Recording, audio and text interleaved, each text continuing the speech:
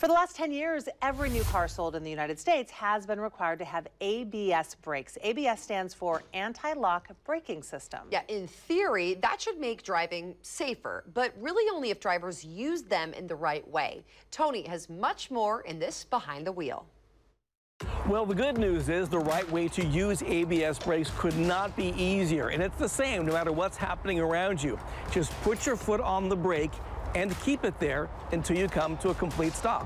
In normal conditions, you're doing that already, but it's during an emergency stop that your ABS brake system really comes to life, and here's why. It's designed to not lock up the brakes like on older vehicles that didn't have it. So here's how ABS brakes work. Imagine this spinning fan blade is the wheel on your car, and my finger is the brake pedal. Without ABS, slamming on the brakes makes the wheel just stop rolling. It locks up, and your car just skids across the pavement. But ABS brakes sense the motion of the wheel, then apply and release brake pressure faster than humanly possible, up to 15 times a second, so you can slow down without skidding. That allows you to be able to steer at the same time because it's not locking up, so you can still physically steer and maneuver that way.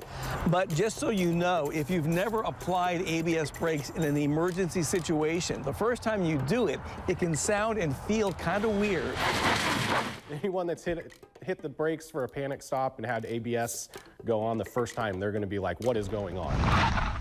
You get that, that noise as the pump is working. And sometimes you also get feedback through the brake pedal. You can feel the pedal pulsating, which is completely normal. Those sensations just mean the system is working, so keep your foot on the brake with steady, firm pressure. Remember, you don't have to pump the brakes. In fact, if you do, you're kind of defeating the whole purpose. The system does that for you in fractions of a second, and that leaves you free to steer the car. Look to where you want to go, not to where you're going.